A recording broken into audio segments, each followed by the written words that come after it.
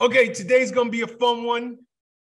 This brother is an extremely talented and funny brother. I love having these conversations with comedians.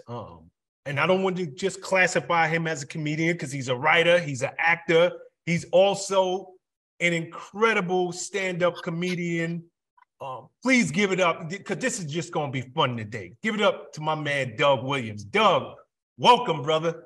Thank you, man. Thank you for having me, man. I have to admit this was a pleasant surprise, man. When my wife told me, you and I connected through my wife and my brother-in-law. So, I was out on the road traveling. So when they told me that you wanted to do this interview, man, I got really excited about it. So, because you family. So this is going to be fun, like you said. Nah, it's going to be fun, man. And I definitely wanted to sit down with you. And I'm going to tell you, I literally had a conversation with Alex Thomas not too long ago, who obviously you're familiar with. Of course, of course. West Coast. And that was one of the most fun conversations that I have had since I started doing this. And, I'm just looking for that same energy because it's something about being around people who are just naturally freaking funny. Like, just funny. Like, I almost can't even imagine what it's like in your household with your wife and in your family. Have you believe it or not been a funny dude? No, man, believe it or not, comedians are normally the opposite at home and around me. We're some of the most depressed, angry, upset people you ever want to meet in the confines of our own home and around our own people. It's almost like, we perform so much and we're on all the time that we need a place to just unwind, to just let everything go, to let everything out. So, at home and around my family, they would give you a different version of me.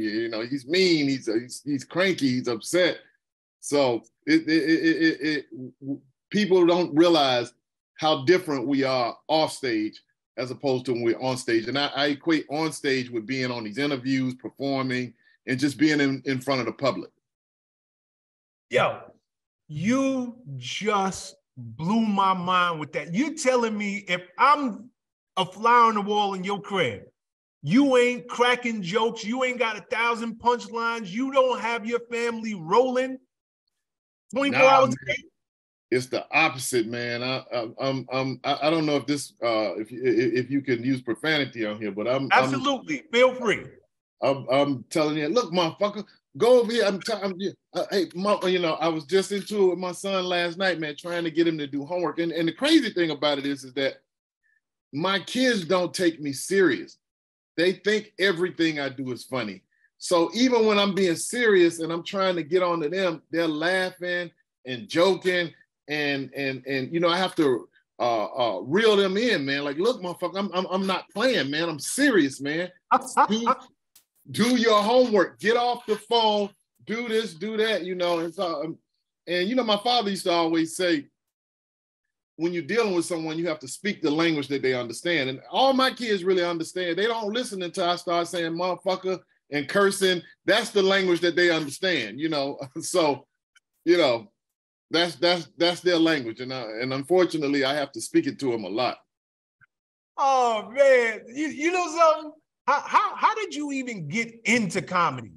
Is this something that you've always wanted to do with your life? I always wanted to be an entertainer. Just from I grew up in Montgomery, Alabama in the South, and watching, going to the Baptist church. And, Baptist preachers and preachers in the South, they're entertainers, man. They come and they get to, and it's funny because, we study now a lot with the Jehovah's Witness. That's a whole nother story in itself.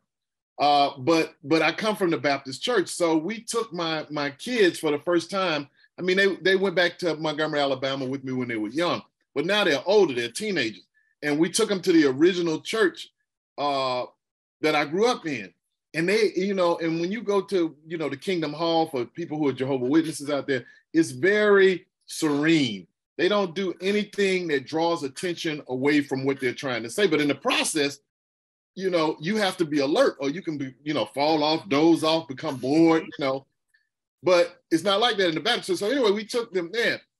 And we had some older brothers in there going, well, say it again. They started looking around and they heard the talking and they couldn't believe it, man. And so they were just blown away by the interaction between the preacher and the congregation. You know, when he says something, you know, people catching the Holy Ghost and moving, and they had never seen anything like that, man. And they were just blown away by it. So it was a different experience for them to go to the Baptist church. And people out there in the South and the church people, they know what I'm talking about. You know what I mean? Somebody started doing this, you know, and then there's always an older woman that'll come in for sisters and grab their glasses so they destroy their glasses. You know, they take their glasses off, they start taking stuff off of them so, you know, it won't fall and break.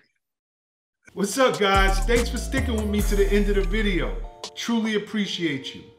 If you like anything you heard here today, go ahead and hit that subscribe button. And if you know anybody that can benefit from this message, feel free to share. Peace and love. Make every move a power move, and I'll catch you all on the next video.